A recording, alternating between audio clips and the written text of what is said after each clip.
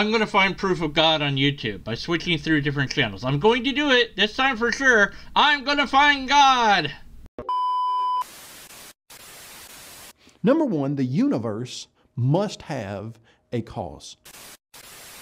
Started when you were young, telling lies? Have you ever stolen something, even if it's small, in your whole life? Have you ever used God's name in vain? Have you ever looked with lust?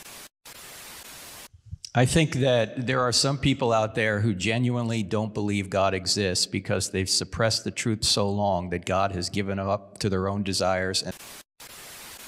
As I look back at the evils of atheist regimes of the 20th century,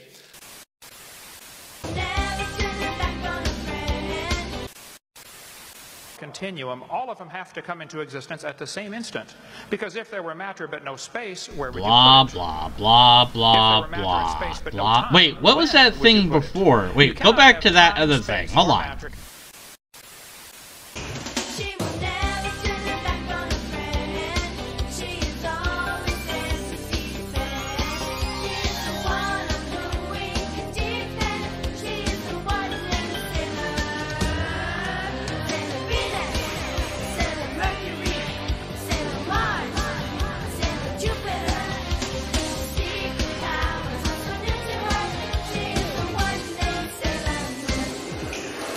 In order to extract the argument from God, we have to take a look at this song and convert it into a syllogism.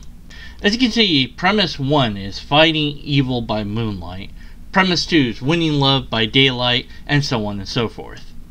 I'm not going to read out the entire song to you because you can read and you can follow along. Instead, I'm going to explain each premise because that will be how you understand this is a proof of God. Alright, so premise 1, in order for there to be evil, there has to be good. Therefore, she must be all good, omnibenevolent. And of course, 2, love can only be one if it's real. And if it's real, it can only exist if it's transcendent. And if it's transcendent, then she also must be transcendent in order to win love since it's transcendent. Number 3, she doesn't run from fights implies she can always win. So she's omnipotent. And of course, number 4 shows that she has a unique name of the One. And now, of course, number 5, she has to be omnipresent in order to never turn her back on a friend. If she's everywhere, then she can never turn her back towards a friend. Her front is omnipresent.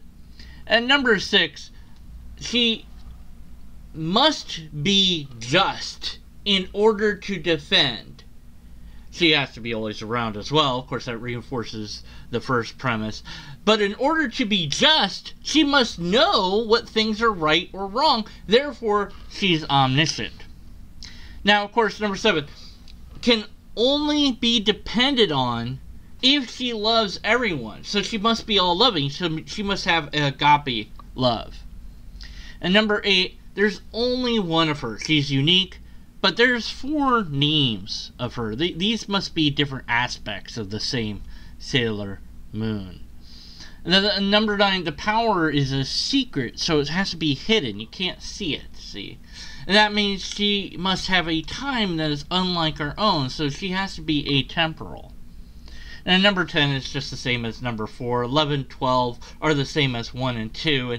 And 13 is where it gets interesting. These Sailor Scouts, that has to refer to beings that she leads.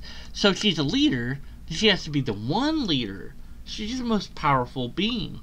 Number 14 is the same as 4. Number 15, same as 4. Number 16, okay, we get it already. Okay. But, so, what is Sailor Moon? She is omnipresent, omnibenevolent, omnipotent, omniscient, transcendent, has agape, she's all-loving, has different aspects, she's atemporal, she's unique, she's powerful. Yep, that's God. Sailor Moon is God. QED.